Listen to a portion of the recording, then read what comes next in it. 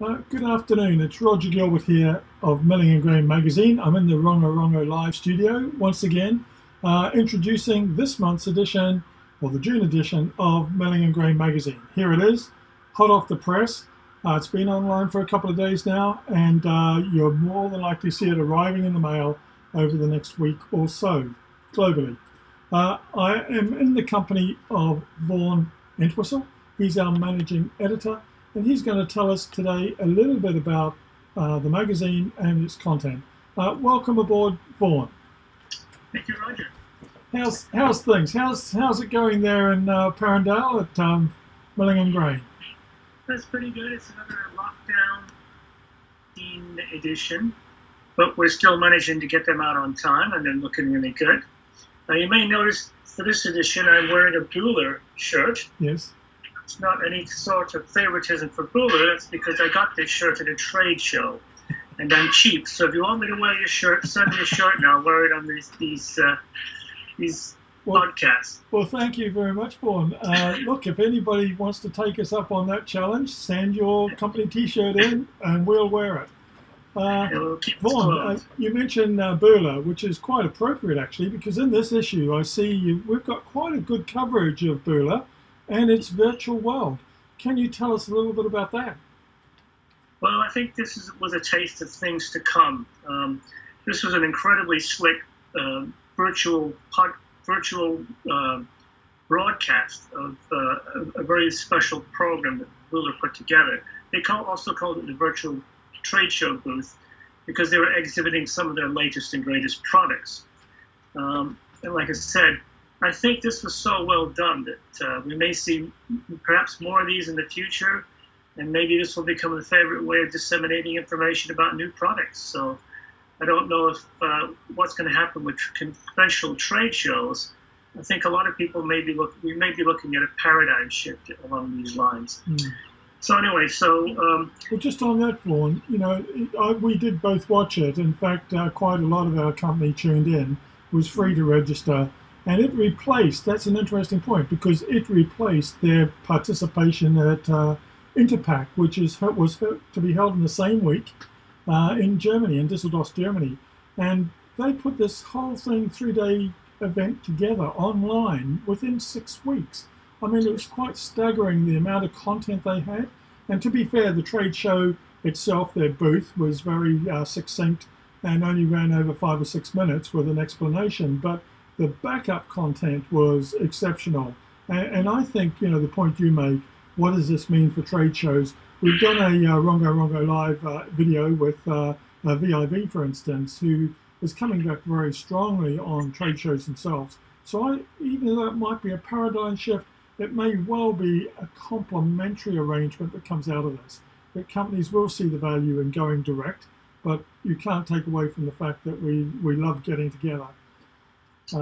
It's true. Yeah.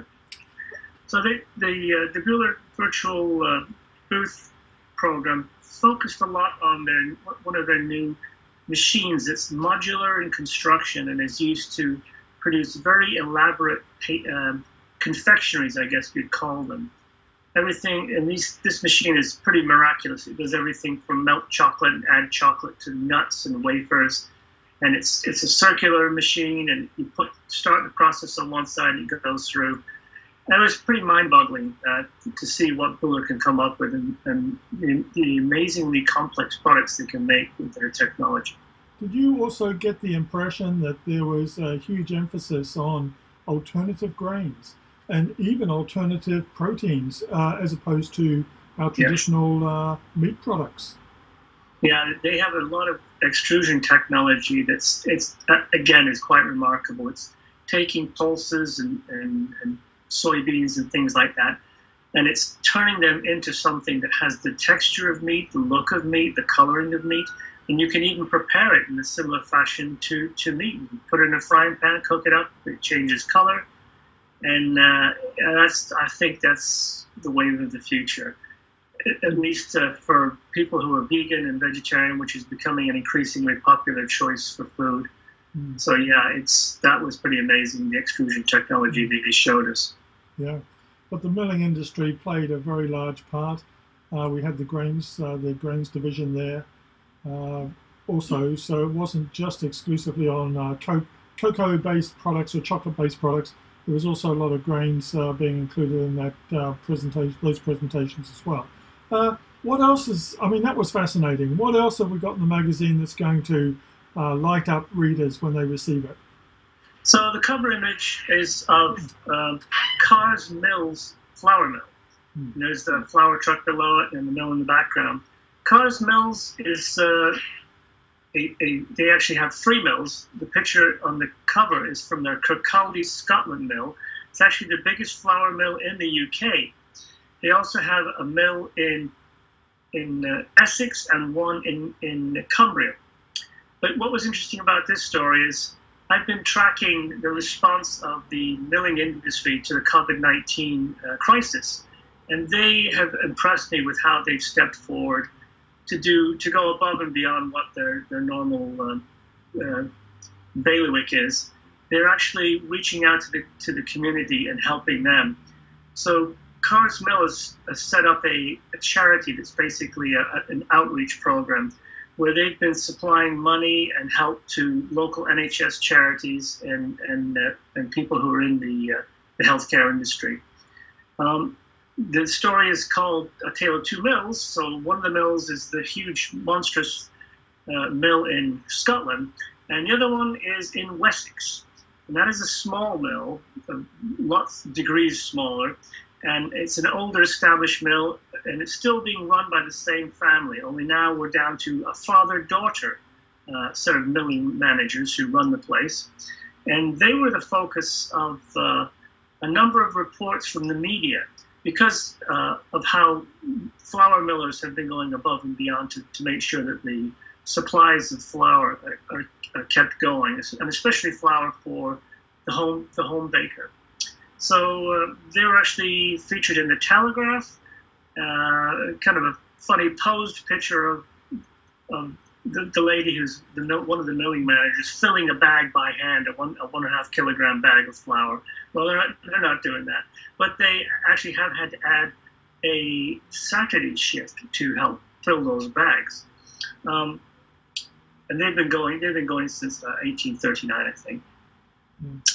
So that was our moment of in the limelight for the milling industry. The BBC actually went down there too, and even a film company from Austria, or like someplace like that. Anyway, so that's very welcome.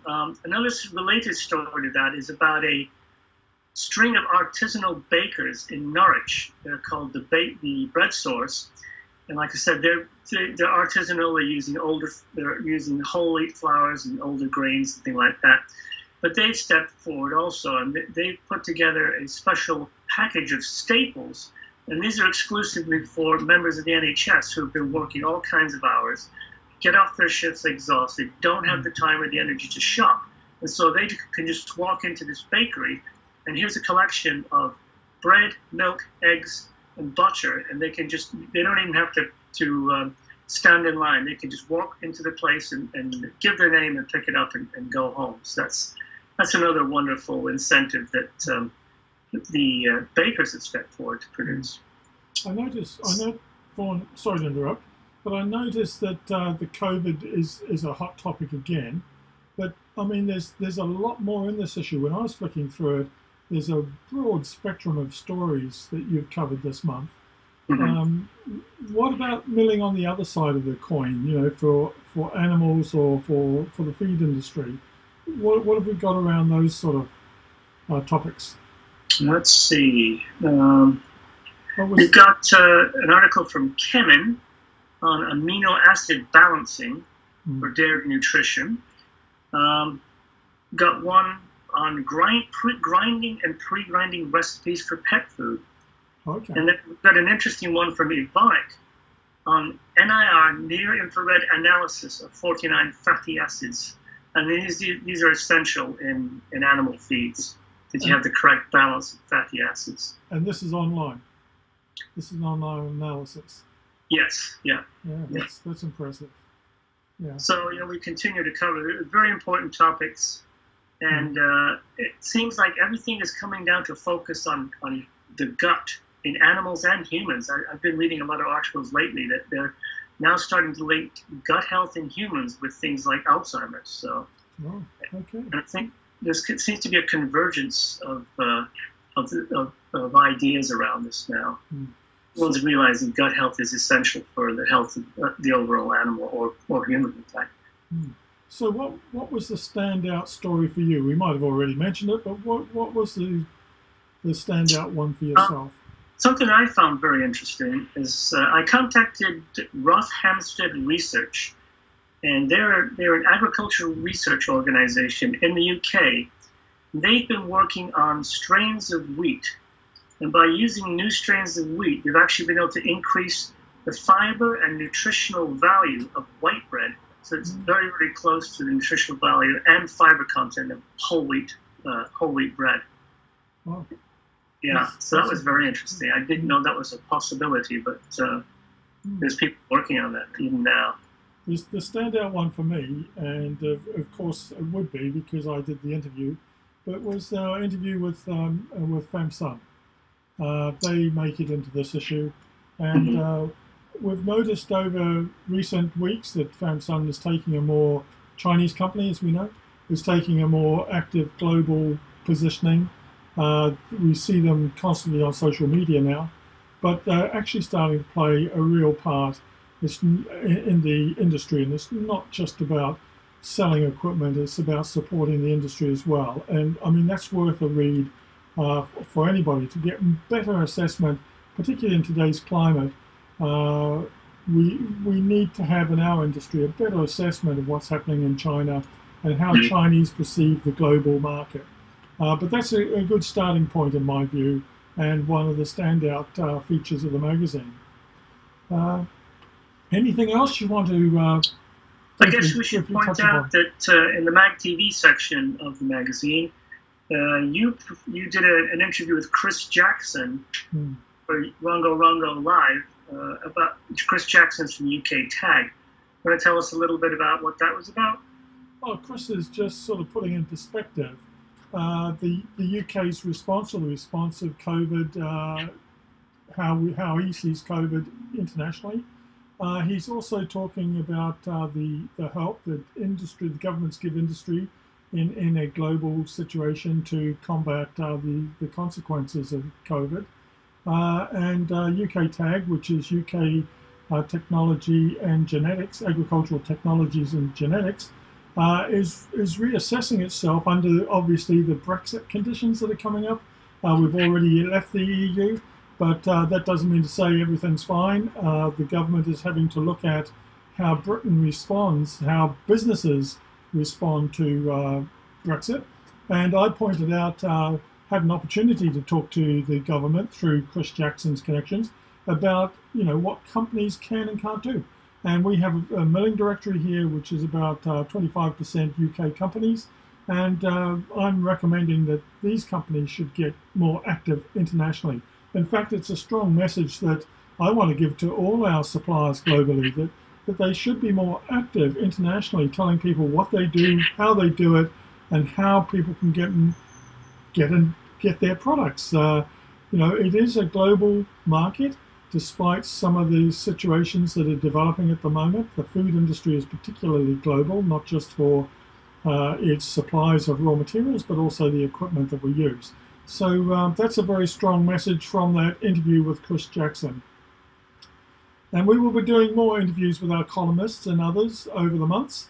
But thank you, Vaughn. I think that's a very broad spectrum look at the magazine. Thank you very much for all the efforts you're putting in with the team at Milling and Grain. Thank you. Yeah.